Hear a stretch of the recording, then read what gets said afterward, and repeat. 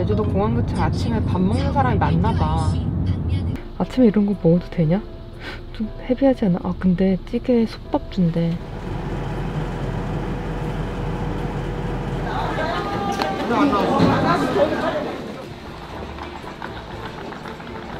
아, 이 시간에 공항에 오다니.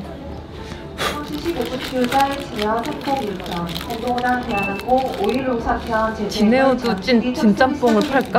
진에어 진짬뽕 라임이 맞는데 안 팔 리가 있나? 제주항공이었나?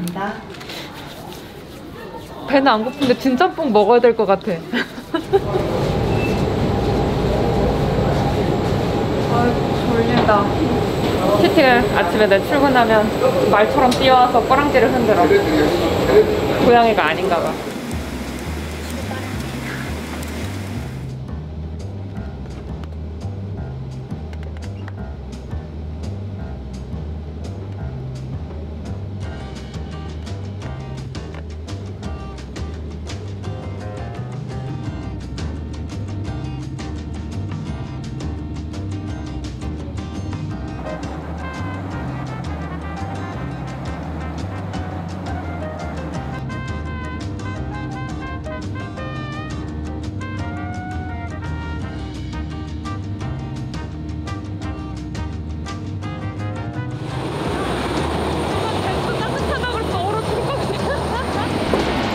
여기 택시 타는 데가 여기 아닌가 본데?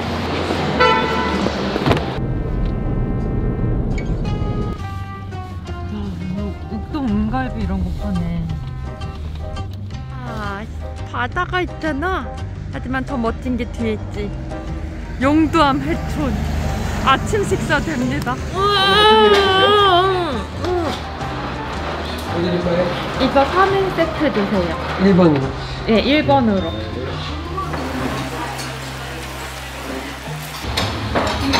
고기 따뜻해. 맛있다.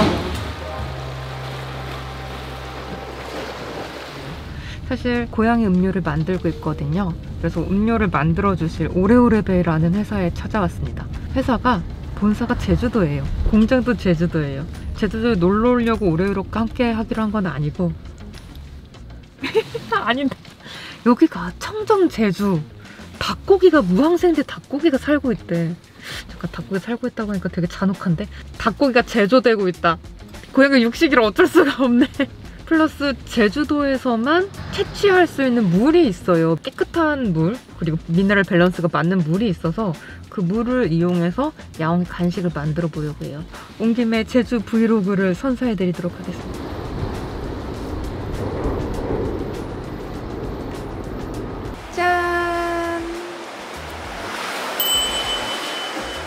오늘 촬영을 하러 온 제주도의 우미집 카페입니다. 그래서 오늘 촬영을 같이 하실 우리 임 대표님이 열심히 벼락치기 공부를 하고 계시고 아주 멀리긴 한데 저 멀리 바다도 보이고 결정적으로 이런 걸 주는 곳이야. 짠! 긴장해가지고 벼락치기 하는데 막 일 시키고 여기는 케이크 먹고 있고.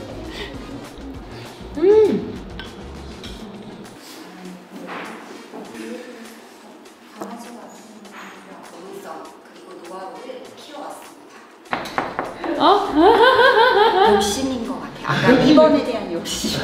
아, 난 실장님도 이리 오셔서 같이 이렇게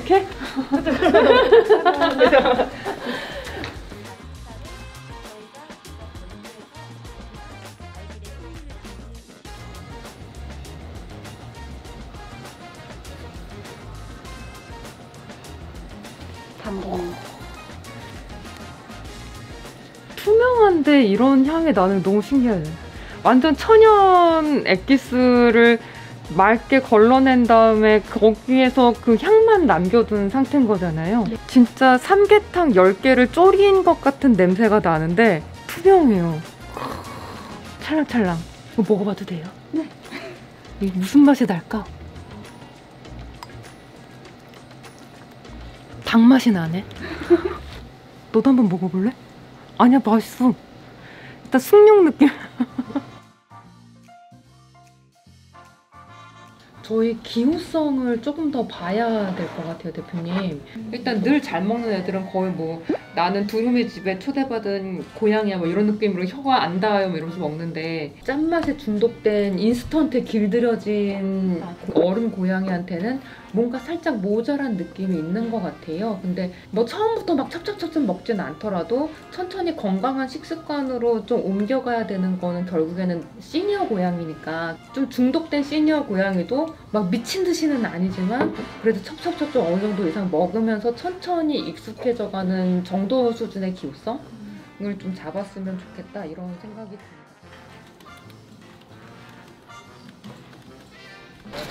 오늘 기호성 테스트랑 제조 과정 정리하러 내려왔는데 뭐 어려움은 있지만 잘 되고 있는 것 같아요.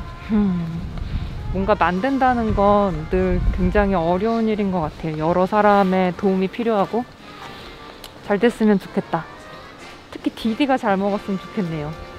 둔둔 엄마가 맛있는 거 만들어줄게. 저는 이제 미팅 끝내고 얌얌이 먹으러 갔다.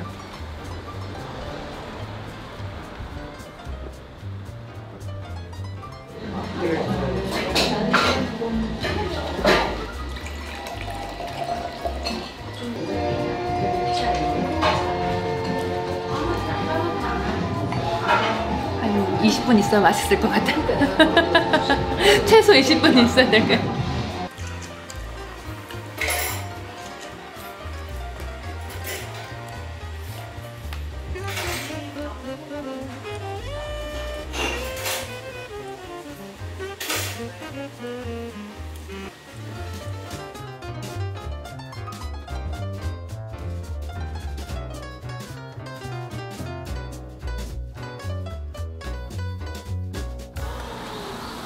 코스모스잖아.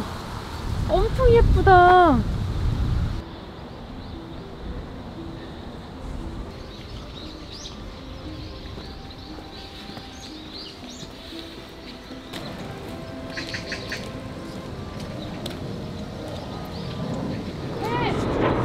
우리 제품이 여기서 배를 타고 서울로 오는 거야.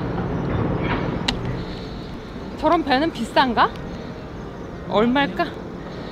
자동차보다 비싸겠지? 크니까?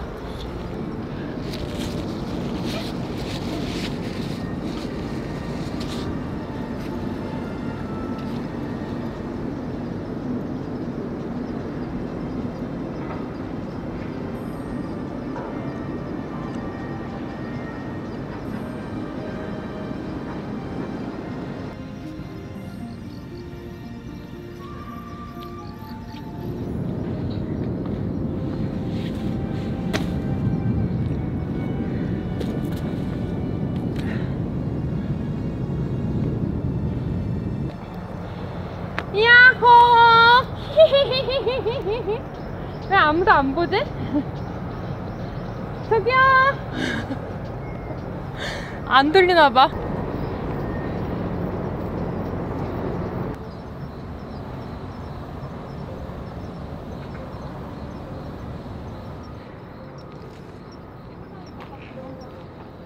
우리가 아까 앞에서 봤던 오름 있잖아.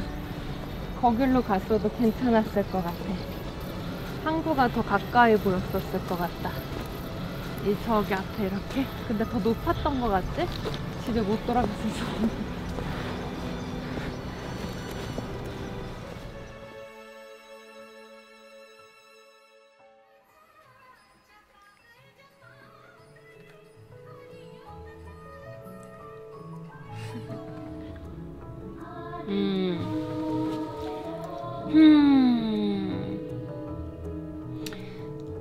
오늘도 참 보람찬 하루였어요. 이 음악 유튜브 저작권에 걸리는 거 아니야?